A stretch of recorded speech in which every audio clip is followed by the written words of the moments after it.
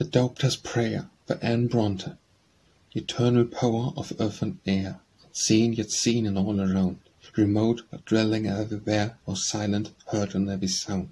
Fervent ear and mercy bend, and wretched mortals cry to thee, and if indeed thy Son was sent to save lost sinners such as me, then hear me now while kneeling here, and lift to thee my heart and eye, and all my soul as constant prayer. Or give me faith.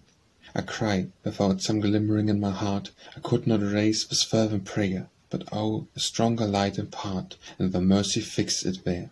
While fate is with me, I am blest, and turns my darkest night to day.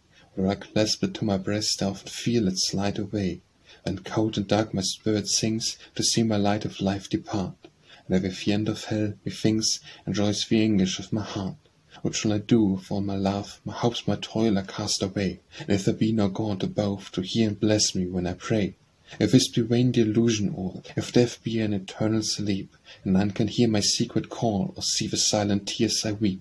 Oh, help me, God, for thou alone canst my distracted soul relieve. Forsake it not, it is thine own, though weak, yet longing to believe.